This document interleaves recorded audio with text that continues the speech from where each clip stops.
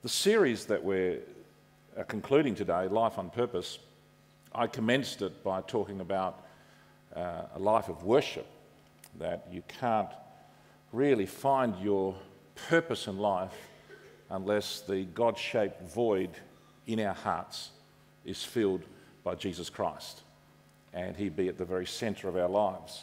And then everything, direction comes and your life gets ordered, meaning, purpose flows. And so we begin with worship, but when you are a worshipful Christian and you're living a life of purpose to please God, and worship is a way of life, not just a time of singing and praise, but to live a life that is so pleasing to God because He is so pleased with us when we're in Christ. And because He saves us and His life through the Holy Spirit comes to live within us, then we just want to be like Him in our conduct. And so worship is a way of life. And that expresses itself most beautifully in wanting to talk about Jesus to others. And so evangelism, it's a wonderful word, or reaching out to other people. That's what evangelism is. And I want to focus on a man named Philip who did it 3 ways. And I've been reflecting on Philip. I reflect on him quite a lot. He's actually a dear friend. I've tried to put myself in his shoes, and I did a message a few years ago at our CRC National Conference about Philip, but I've never actually taken this line before, but I've thought about this, that in the story of Philip, we see that he reached out to others in 3 ways. And his example inspires us today. It inspires me. And I trust I can inspire you to do it like Philip. And there are 3 ways that he shows us by his life. And Dr. Luke, when he wrote the book of Acts, I'm sure he was intrigued by Philip. He devotes a whole chapter to him, which is pretty unusual. So Luke, in 28 chapters, covering 25 to 30 years of the early church, maybe 35 years, put a whole chapter to this guy is pretty important. I want us to see how hard it was for Philip initially, and how God used him in spite of the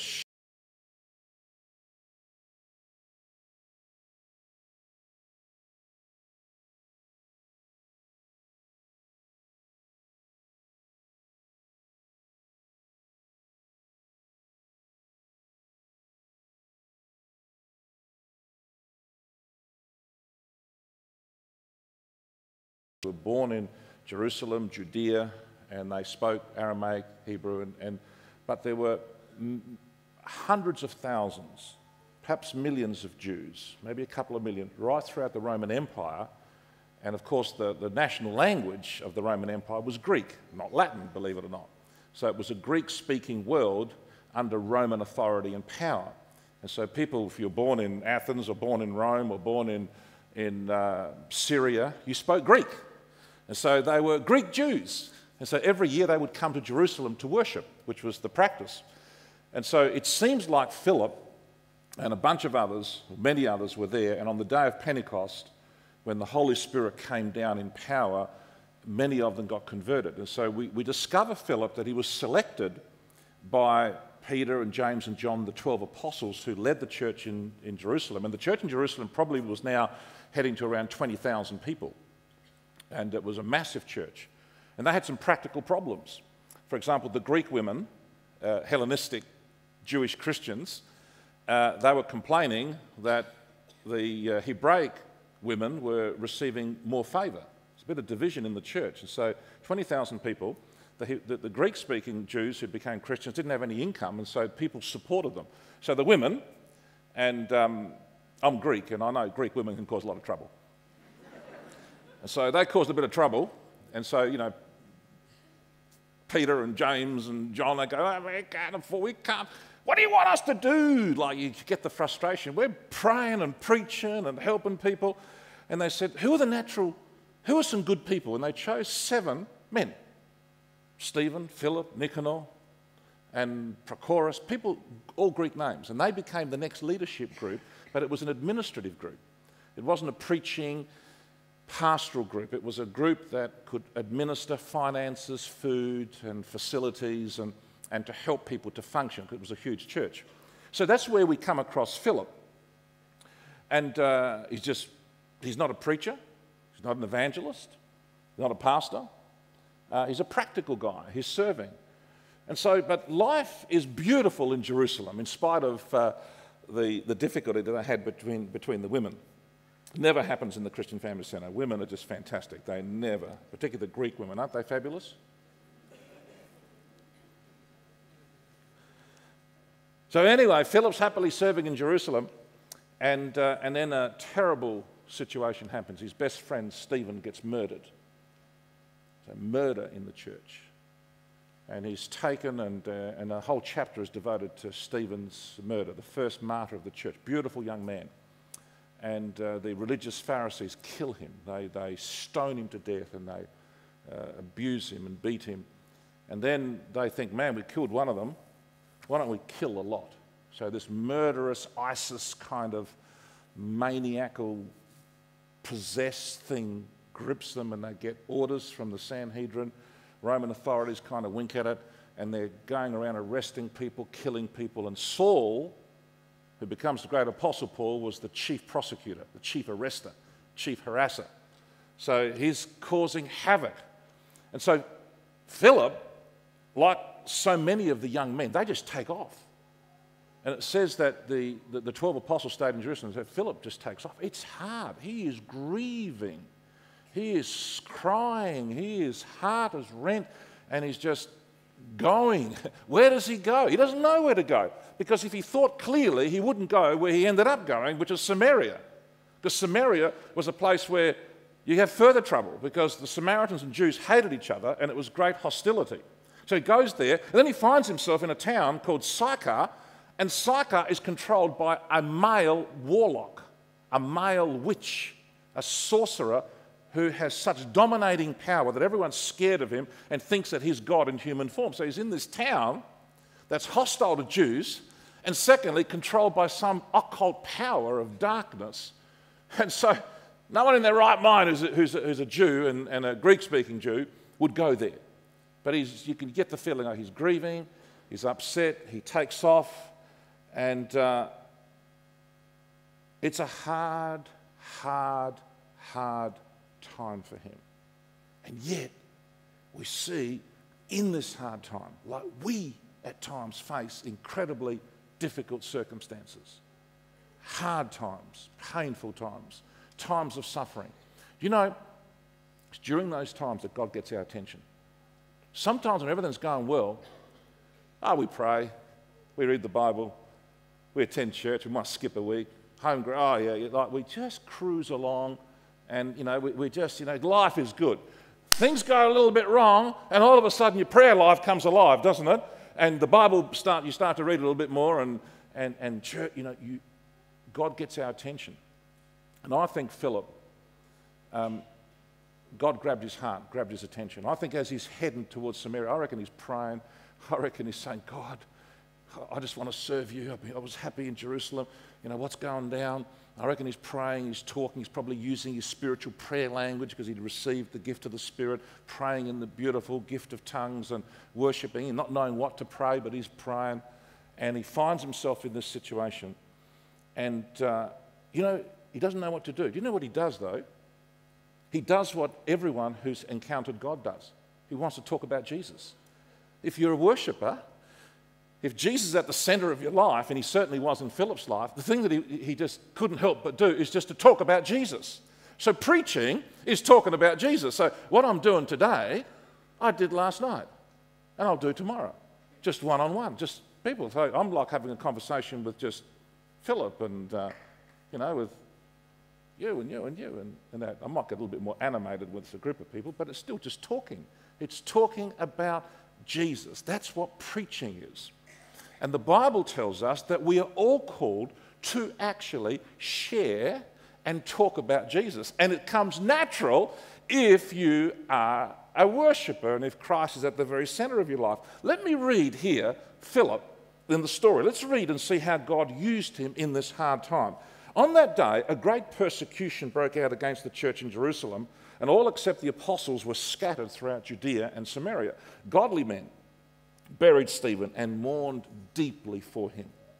Saul began to destroy the church. How's that? Going from house to house, he dragged off. Just can you imagine that? Grabbing people by the hair, just dragging them off with anger, a kind of violent streak in this man, put him in prison. And those who'd been scattered preached the word, just talked about Jesus wherever they went. Philip went down to a city of Samaria and proclaimed the Christ there. As I said, he went to Sychar. You read the whole chapter and you see where this demonic guy is as well. When the crowds heard Philip and saw the signs he performed, all paid close attention. So somehow, as he's talking about Jesus, Jesus turns up through the Holy Spirit, and as people are listening to him, faith is kind of rising in people's hearts. You know what's happening? People that are bound by evil spirits, because sorcery was so powerful there. That warlock, Simon Magus, I think he was hexing people, and they're getting possessed as they're coming under his power. And so what's happening is that these evil spirits are leaving, and people are getting free. Say, man, I'm free. And the Holy Spirit comes into their lives, and some of them who are sick, they start getting healed. I reckon Philip's eyes would have popped out. Look, he's never done that before. Where did he do that in the Jerusalem church? No evidence of it.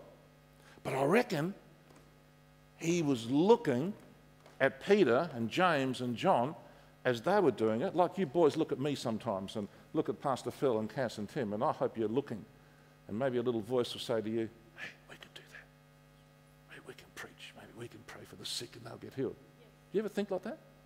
You do? True. Well, talk to me later.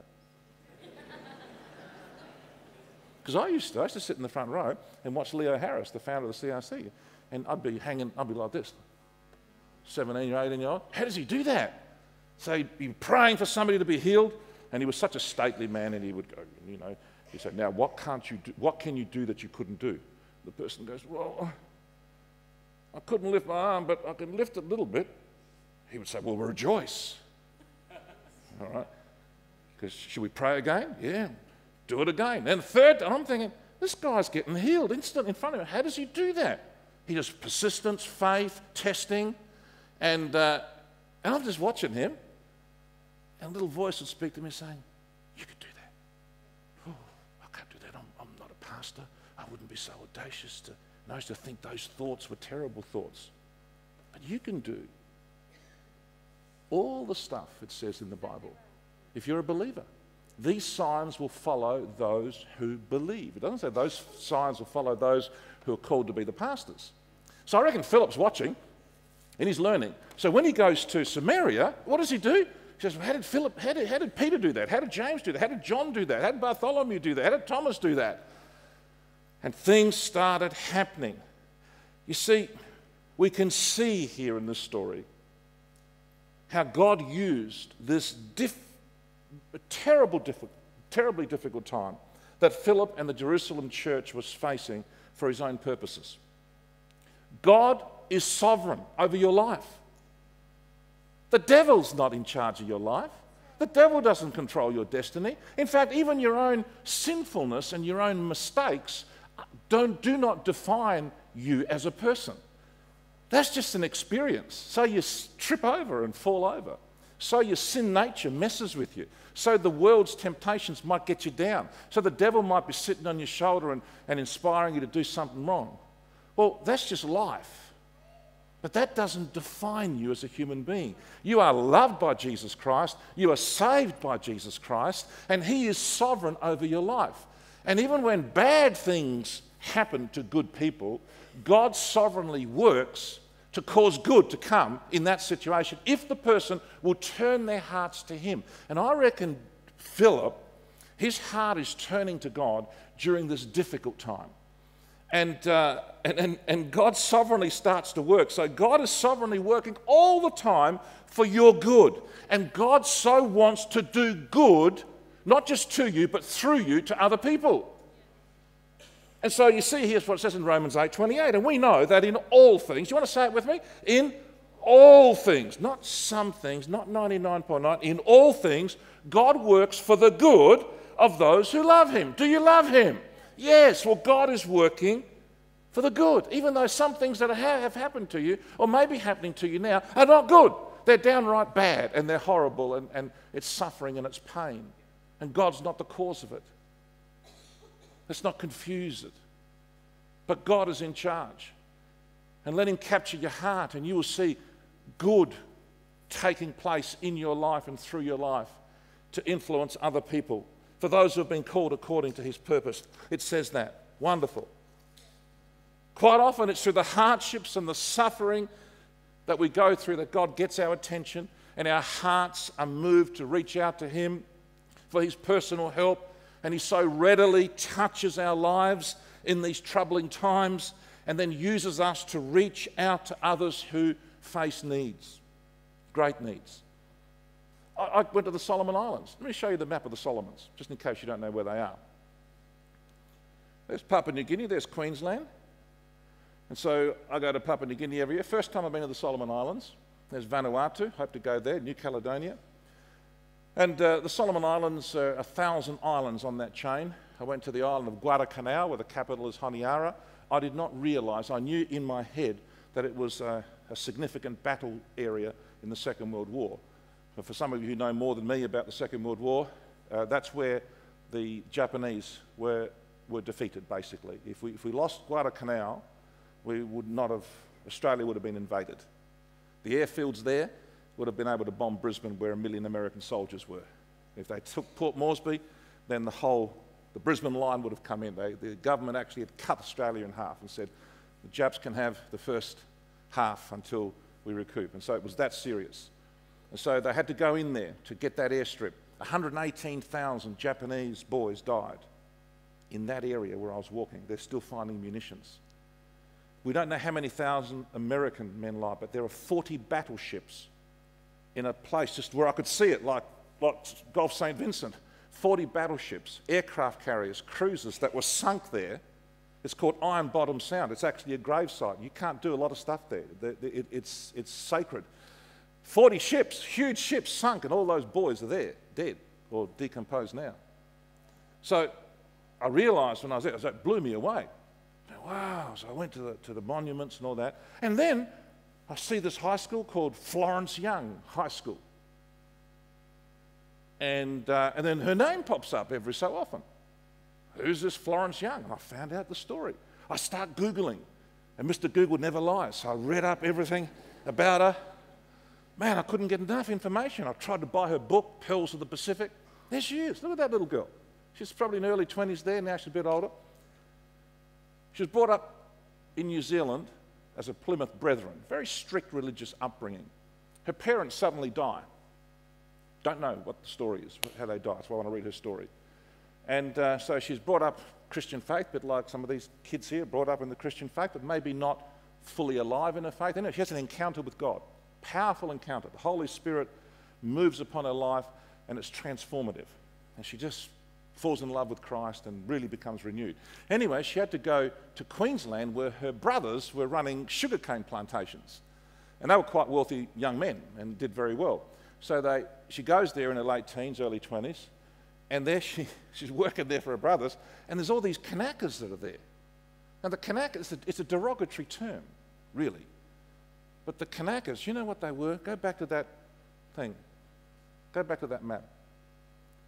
Men on slave ships from Australia, they didn't call them slave ships, would actually go to the South Sea Islands and kidnap people, young boys, and bring them to work in the sugar plantations. I'll give them a few little trinkets, a bit of money, but basically it was slavery.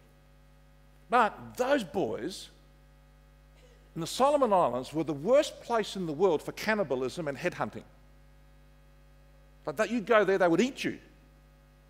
They'd chop your head off and collect it. And you go to places, there's great, all these heads collected. The island of Chosu, up to the early 1900s, which is just north of Guadalcanal, where Pastor Jimmy comes from, they emptied it because the people from New Georgia would go and raid it, kill the men, eat the people, eat them and collect their heads. It was empty. I mean, it was a really ugly, horrible, nasty place. They worshipped all these devil gods, and the British ultimately took it on as a protectorate in, I think, 1890s. I could be wrong there, early 1900s. So these boys were pretty uncouth. And some of their habit patterns were repulsive to young Florence Young. Wouldn't wear clothes, and just their hygiene and habits, and so kind of like, she just, as a prim and proper, just put the photo of Florence. They reckon she just looked fantastic to the day she died. Really tall, upstanding young woman and older woman. But the love of God in her heart said, these people need Jesus Christ. She's going through a hard time grieving. She had this experience in God. So she, in spite of her feelings of repulsion towards some of the habits that she was seeing, she leads one to Christ. She leads a second one to Christ. She starts teaching him the Bible. Within 3 or 4 years, 2,100 of these boys had come to Christ, mostly men. She sets up little Bible study groups. They ultimately became little churches. And she starts to develop them. And then she gets called to go to China. In the 1890s, she goes to China during the great upheaval of the Boxer Rebellion. And the Boxer Rebellion is where there's this great animosity towards Western imperialism, and they want to kill all the British and Americans and French because they're carving up China like a lemon. They're abusing the Chinese. It's a pre-revolutionary period before Sun Yat-sen and the revolution that ended the imperial dynasty, and so there's millions of people are being murdered. If you want to see a film about it, see 55 Days in Peking with Charlton Heston. That tells you the story. She goes there. Her life is threatened. She has a complete mental breakdown. Breaks down, comes back to Australia. What does she do? She goes back working with the Kanakas. Then she sends them, some of the boys, she teaches them enough English and also skilling them in pidgin English to be able to communicate the gospel, sends them back to the islands, and they get killed. They eat them. You know, like, because they eat you to eat, get your strength. You know, you're going to follow this God, you know. And so, I mean, it's pretty rough. So then she starts going there. And she goes there every year into this difficult area till 1926. She lived till 1940. Out of that is birthed the third largest church movement in the South Pacific, called the South Sea Evangelical Church. There are hundreds of churches in Solomon Islands, Vanuatu, Papua New Guinea, and I never knew about her. I've fallen in love with her. This wonderful little girl who went through amazing hardships and a time of great personal difficulty, loss of her family, and then her own mental health, and yet God grabbed her heart and used her to lead thousands of people. The island of Malaita, 47% of the people all belong to the South Sea Evangelical Church. Why the CRC, our movement, loves them is because some of our pastors were brought up in that. And they love that church, and they get on very well. You see, God can use hardships. You might be going through a really hard time right now. Let God capture your heart. Let him do something in you so that he can do something through you. And God can use your great pain for his glory. And he can work through you to help others. Help them to see Jesus in you so they can discover Jesus for themselves. So Philip, he reached out to others when life was very hard. And maybe in this Christmas season, God wants you to be reaching out to others even though life's a bit of a stinker at the moment. And there's some stuff going down. But you know, as Pastor Tim said, we've got the Christmas in the square. We've got the hampers of hope. We've got Christmas Eve and Christmas Day. Opportunities where in spite of your pain, let God capture your heart, and may this become a time, in spite of your feelings, where you will reach out to other people, even in your pain. Let God work through you, and maybe at this time, you're going to see things happen that perhaps wouldn't happen when things are going really well. It's true. So, Philip reaches out to others when life was very hard, and secondly, he reached out to others when God was clearly guiding him. This is the second way. I see the three ways by which God used Philip to reach people when God was guiding him. I mean, the story's an amazing story. So, from heartbreak with his mate dead, in this hostile territory, God starts to use him in the hard time. So you would think, man, this life is turned around a bit. Things are starting to happen. And he's probably developing a community, people that love him and know him. Let's say there were 150 people that got converted. Let's say 30, 40 people got healed, 20 people got delivered of demons, and there's joy. It just seems like there was a whole community that came to faith. I don't think the revival was millions of people. They're small towns. So probably in the hundreds perhaps at most. So he's having a good time. He's got a new community. He's got some friends. And then God starts to speak to him and says, leave it. What? I was in heaven in Jerusalem. Then it became hell. I'm in Samaria. It was really rough, but we dealt with that demon, Simon Magus, and we got people saved. We got a good church going. You want me to go? Where do you want me to go? The desert. But there's grass here. There's food. Desert. So God breaks into his life. Somehow he's attuned and he's hearing the voice of God and says, go to the desert. And he's going there and there's nobody there. Do you want to read the story with me? It's a great story. It says, now an angel of the Lord said to Philip, go south to the road, the desert road, that goes down from Jerusalem to Gaza. Sometimes when we hear the voice of God, we think it's the Holy Spirit. Sometimes it's an angel. Just could be speaking. See, there's angels here in this place today. You can't see them. If you say, oh, I don't believe it unless I see it. Hey, it's a mercy you don't see them, because if you see them, you'd probably die of a heart attack. There have been times when I've sensed angels' presence in the room. And it's not just... There have been times when I felt somebody behind me breathing and like touching the... So I remember Pastor Philip, I told Philip my experiences once. I said, Philip, I thought it was him touching me. I'm sitting in the front row here, getting to preach something. Leave me alone. It's like somebody was stroking the back of... And kind of like a breath. I'd look around. It's just Philip there.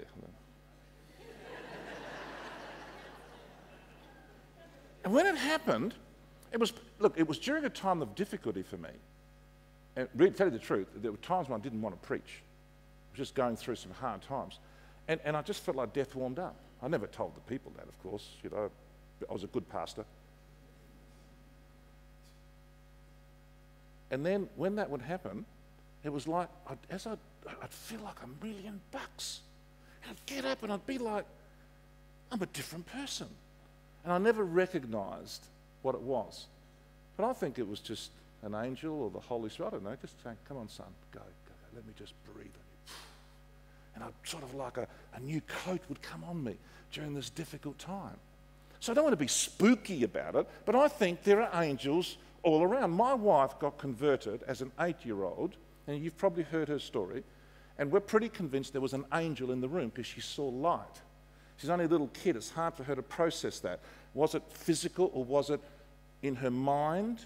Sometimes in the scripture it doesn't say. It seemed like, was it in their mind, in their subconscious, that God kind of breaks through and you see, or was it really an angel? We don't know, but it was certainly a visitation that took place. And she got converted and got baptized in the Holy Spirit and started speaking in this beautiful language as an 8-year-old. And that prepared her for hell the next few years with the terrible stuff that was happening in her family. And that's what, God does things like that. He breaks through. So God is guiding this man. So he says, okay, an angel. And he says, look at this. So he started out, and on his way, he met an Ethiopian eunuch. Do you all know what a eunuch is? Anyone doesn't know? There's a couple of doctors here. They will tell you. And if you want the procedure done, they will do it. An important official in charge of all the treasury of Candace, the queen of the Ethiopians. There's a black man. He's somehow been sent by the queen to check out this religion, or whether there might have been some Jews in Ethiopia, so they go there. So he's on his way back, and he's a bit confused. But on his way home, he's sitting in the chariot reading the book of Isaiah. So Philip is down in the desert, so he's just looking, and he sees a caravan. So he just kind of noses up a little bit quiet as they're going along. And the Spirit of God says, that chariot, go up there. I mean, this has to be God. He goes up, and the guy is reading the book of Isaiah. Have a guess what chapter he's reading? Chapter 53, the great messianic chapter that talks about Jesus. God is so strategic. And he's in his plans to save individuals and the various people groups of the world. So look what happens through this God-arranged appointment. It says, and Philip ran up to the chariot and heard the man reading Isaiah the prophet. And Philip asked him the question, do you understand what you're reading? Because I think he looked at the guy's face thinking, he doesn't really understand. I think he read the body language. And the guy goes, how can I? unless someone explains it to me. So he invites Philip to come up and sit with him. This is the passage of Scripture the eunuch was reading. He was led like a sheep to the slaughter. This is Jesus, Isaiah 53. And as a lamb before its shearers is silent, so he did not open his mouth. In his humiliation he was deprived of justice. Who can speak of his descendants? For his life was taken from the earth. And the eunuch asked this question. What a question. What a fantastic question. Please, could you tell me, what the heck is this about? Is he talking about himself or somebody else? And Philip can't believe his eyes. He's thinking, man, this is like made in heaven. This is like God has organised this. And Philip began with that very passage of Scripture and told him what? The good news about Jesus. That's preaching to one person, to the crowds in Sychar in Samaria. He tells him the good news. As they travelled along the road, they came to some water, and the eunuch said, hey, here's some water. What stands in the way of me getting baptised? Philip goes, nothing, mate. Let's get it done. So they go in, and he gets baptised in water. The eunuch goes his merry way, happy, rejoicing. Tradition tells us that he goes and tells Candace, his queen. She gets saved, and she decrees for the nation to come to Christ. And they reckon Ethiopia is the first Christian nation. It's still a Christian nation to this day. Amazing. We haven't got historical proof on that, but that's what they say in tradition. So, hey, God supernaturally can guide you. And he will guide you. You're sitting in a facility, and this wasn't made just by the hands of men and women. God supernaturally spoke to us in 1981 when we had no money, a handful of people in the church to go and buy this 5-acre property. We didn't have the money. It was worth about $600,000 then. And there are people here who remember the story. Ian Hunter led our property research committee. A miracle happened. We bought the thing for $80,000. In league with the state government, they helped us. Amazing. In those days, the governments really helped you.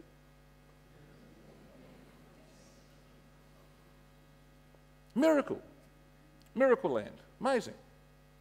I call it a signpost miracle. You can read up the story on it. We've written it up. It's an amazing story. Supernatural. God speaking. Was it an angel? Was it God? I don't know. But clearly, we start planting churches. So we're thinking, well, within a 30-minute radius, because where people are driving from. So we're thinking, okay, yeah, 30 minutes, you can see Hallett Cove, we can see up in the hills, we can see Outer Harbour, we can see the eastern suburbs. I'm driving through Murray Bridge, minding my own business, just daydreaming as I'm driving, wasn't praying, and I hear the voice of God saying, this is the first place you're going to build, this is the first place you're going to plant the church in. I think, what? I don't want to plant a church here, it's 100 kilometres, too far to go.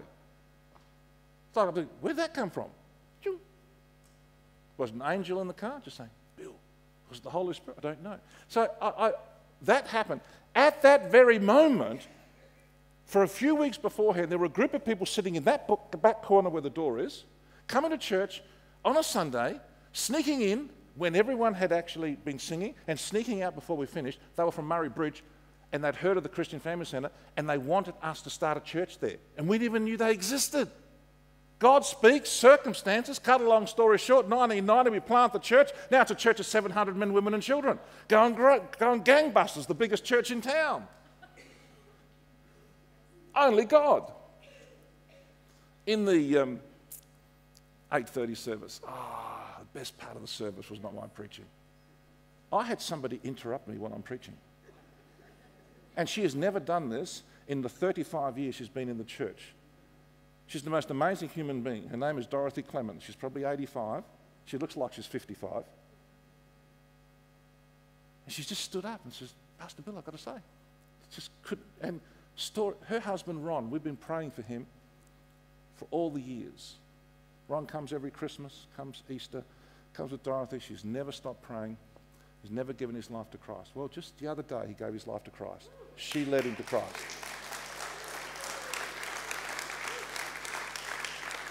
Through a hardship. He is going through a hard time. And he's very seriously ill. So his beautiful daughter Debbie writes him a letter, a Holy Spirit-inspired letter. And Dorothy said, she's never done this before. And she said something like, Dad, I love you so much that I want to see you in heaven. Wow. I want to see you in heaven. And then Dorothy says, he never responds. He always says, oh, tomorrow we'll talk about it. So she writes this beautiful letter and sends a little booklet. And Dorothy says, Ron, do you want me to read it to you? She goes, yes. So she's reading it to him. Within 24 hours, he gives his life to Christ, and now he's starting to grow in his Christian faith. And I'm going to pop in and see him tomorrow with Dorothy just to congratulate him. But you see, that's a Holy Spirit moment. That somebody writes a letter, and you know, to somebody that he was a too hard basket man. If you know him, really hard. I've had many talks with him, but God knows there's no too hard-hearted person. There's no one that's too hard. There's no too difficult a circumstance. So don't give up on that wayward son or daughter or brother or uncle, that wild cousin that gives you trouble. Pray for them. You never know. God can transform their hearts. Never give up on people. And the Holy Spirit starts to work. We're out for tea last night, and we're at just the local restaurant. There's a little girl there, and she looked like one of the Indigenous kids that comes to church here. Thought I saw her. So I just said, well, the fellow said, oh, you visited the Christian Family Centre? She goes, no. But, you know, the church around the corner, you know, and I said, oh, you know, you've been there? I think I've seen, no, I haven't been. All right, sorry. So she was fine. Then everyone goes, and I'm paying the bill, and she was the girl out of all the people, and she was there, and I said, oh, I'm sorry I thought you were the wrong person, and I had about a minute. And I just felt this is a God-ordered time. Even my dumb kind of thing of saying, why did I say that at that time? So I had a minute with her as we're doing the check, sharing with her about the church, and that there's this girl that she just looks like her, you know, pretty girl and really lovely person. I thought it was you, and I was just able to sow a little bit about the church and a little bit about Jesus. I don't know where that's going to go, but it's like I felt the Spirit prompting me. Sometimes it's your own thoughts. You're not too sure. You've got to step out in faith and let God work through you. Last Sunday night, I wasn't involved in the service at all. I'm at the back, but I really felt, oh, I think the Holy Spirit wants to speak to some people. So there's a guy here for the first time on a Sunday night. He'd been to one Sunday morning and didn't know, and I felt there was a word for him. So I qualified and said, look, I could be wrong. It could be out of my own head, or it could be God. I said, if it's God, it's God. If it's not, God's perfect, I'm imperfect. I could make a mistake. So you never say, God told me. Please don't say that. God told me, and then don't say it, I, the Lord, am speaking to you. Don't. It's you speaking, and you think you've picked up the mind of the Spirit. So I gave it to him. Afterwards, he lined me up, wanted to talk, sat down, told me his story. It was like I was reading his life. It wasn't too intrusive what I shared, but you've got to have the courage to step out and actually speak it. Hey, listen, most of you here, or all of you here, are sensible people. You are eminently normal, rational, good. Okay? If you are basically a good person, in other words, you're not a nutter, you're not crazy, where you are going to hurt people and say stupid things and that. But if you genuinely love people and you have a heart for them, and the Holy Spirit, you dial down, let the Holy Spirit speak through you, and he may give you something for a person. You've got to listen to the voice of the Spirit. You've got to be ready to hear. You've got to act upon his promptings. As long as you qualify and say you could be wrong, and you never know, a miracle just may happen. This week it could happen to you. You've got God in you. This is the second great way by which Philip was able to reach people supernaturally. It wasn't just through the hard time, but a time when he allowed the Spirit to speak, and he was listening for the voice of God. So you have my permission to step out in faith and share with somebody, but qualify it. And you never know, this week at school, university, home, neighbourhood, God could use you through his Holy Spirit to speak to people through you. Finally, when Philip begins reaching out to others, it was when the need was so obvious. When the need was so obvious. So the unit goes, he's away. So Philip's From Jerusalem, he's been to Samaria, time of need. The Spirit leads him to the eunuch. Guy gets saved. Now he's just kind of like, where is he? Well, he's on the coast, the Mediterranean coast. So let me show you the map where he is. So you see the first arrow, number 1, from Jerusalem up to Samaria. And he goes down to the desert, Gaza. The guy leaves. So where is he? The town of Gaza. Then there's the town of Azotus. Then there's the town of Joppa. Then there's the town of Caesarea. So there are just coastal towns and cities there. And so it says in verse 40, Philip, however, appeared at Azotus and travelled about preaching the gospel. In other words, sharing about Jesus in all the towns until he reached Caesarea. It was obvious that where there are people who don't know Jesus, where there are towns that don't have Christian communities, he didn't have to pray about it. He didn't have to have an angel tell him. He didn't need the Spirit's guidance. It was obvious. Sometimes it's just obvious that there's a need, and if you have compassion and the love of God flowing through you, you just want to meet that need. Compassion for people drives us to share the good news about Jesus and to care for them. It's not just speaking about Jesus to people, it's also caring for them. And that's why when Tim listed some of the stuff we do in community stuff, like the 1 in 10 ministry is caring for people's practical needs. And I would say 1 in 10ers, may the Holy Spirit use you to start conversations where you can actually share the love of Christ. And that's certainly, I know what Peter's heart is as he leads it. You think of all the other practical ministries. Maybe in Christmas in the Square, why don't you just step out and talk to somebody, say, hey, you've been here before, and you know, if you wander around and maybe ask somebody, you've been here before, and you know, who invited you, and what do you think, and you just don't know where it will go. The needs are obvious. So we are to share, we're to care, and to connect people into Christian communities. Folks, that's one of the reasons why we're making changes to the early morning service. If you read my letter, and it's in the entranceway there, and also Sunday night, this is a big room. Now, for this service, we're great. We can sit anywhere where we want to sit. But you know, when you 500-seat auditorium, when you've got 100 people and you have visitors coming, I tell you, sometimes you have one person there, and there's four rows behind. You've got 3 there, then there's great gaps, and you have people who are visiting that are really isolated. It can be a difficult situation. So it took some of our guest speakers speaking to me saying, Bill, have you thought of actually, not rocket science, of actually having everyone sitting in those first rows here so that there's a sense of intimacy, so that strangers don't feel they're stuck there? And he goes, because I found it really awkward to connect.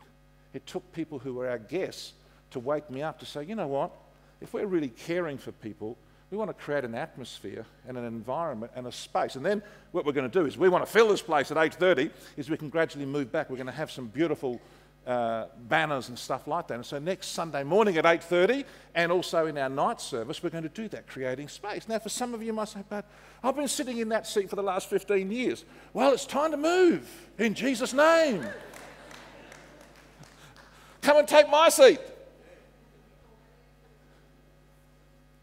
No, seriously. Why? Because we love people and we've got to care for them and make this an environment that is friendly and also an environment that is conducive for worship, united together in corporate worship and praise and preaching. So it's going to be great.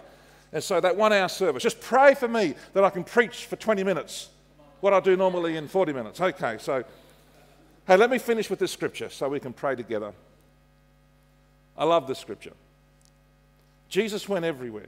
He went through all the towns and villages, teaching in their synagogues, proclaiming the good news of the kingdom and healing every disease and sickness. Now you might think, man, you've done a lot. You've gone through all the towns and all the villages. It's time to have a break. When I came back from Solomon Islands, I did 22 teaching spots in 6 days, 2 days travelling. So I came back, and I could have taken 2 days off, 3 days off very easily. Sometimes the last thing you want is to see people. You love people, but sometimes you just are peopled out. You know, you're like, I've talk, preach. I just need to watch some sport. Let me watch a cricket match and just veg out, you know, or play with the grandkids. Jesus is experiencing this, and he goes, look at this. When he saw the crowds, By the way, when I came back, I went straight to Murray Bridge, and I went for 3 days with our staff, and then went to Lefevre, so I haven't stopped. What drives you? When you see the crowds, when you see the needs, he had compassion on them because they were harassed and helpless, like sheep without a shepherd. There he goes, he sees them harassed. Oh, he sees those wolves, those devils that are giving trouble to people. He wants to kick those wolves in the teeth and get rid of the enemy. Helpless. This is how we must see people. Lost, helpless, and in a hopeless state. So let's not harden our hearts towards people who don't live like us, like Florence Young, breaking through the natural repulsion to reach people. Acceptance does not mean approval or agreement. We can accept people without approving their lifestyle. We can accept people without agreeing with their values. See, acceptance and salvation is offered to us by Jesus before our behaviour changes. Jesus didn't come to you and say, well, if you change your attitude and if you change your behaviour, I might save you. No, it's free grace. It's free grace. He accepts us and loves us and offers us salvation and the gift of eternal life, and he doesn't say, I'll wait till your behaviour changes first. Receiving God's free gift lovingly and gently leads us to change our beliefs and attitudes. When we see the love of God in Jesus hanging on a cross, him bleeding, his blood covering our sin and giving us the gift of eternal life, forgiveness, it goes, that melts our hearts to want to change our beliefs, our attitudes, our mindsets and our behaviours. And this is what God's non-judgmental, accepting love is all about. Christ died for the ungodly. He died for the unrighteous. He didn't die for the righteous. While we were still sinners, Christ sacrificed his life on a cross to save us. And Jesus, then he says the final thing, then he said to his disciples, the harvest is plentiful, but the workers are few. Ask the Lord of the harvest, therefore, to send out workers into the harvest field. That's what Jesus is asking of us this Christmas season. December next week. A marvellous opportunity for seed sowing and reaping. Will you join with us? Have a life that is purposeful. Reach out to people. Do it the 3 ways that Philip inspires us to do it. You might be going through a hard time. Let God have your heart and let him do something in you and through you. Be open to the Spirit to work through you supernaturally this week. And there are opportunities that arise. The needs are there. The needs are obvious. Let's reach out to people and let God use us. Let this be the best December that we've had for many years. May we finish the year on a powerful high with people coming to Christ, that we can commence the new year with fresh vigour and life. Can you say amen to that? Let's stand together.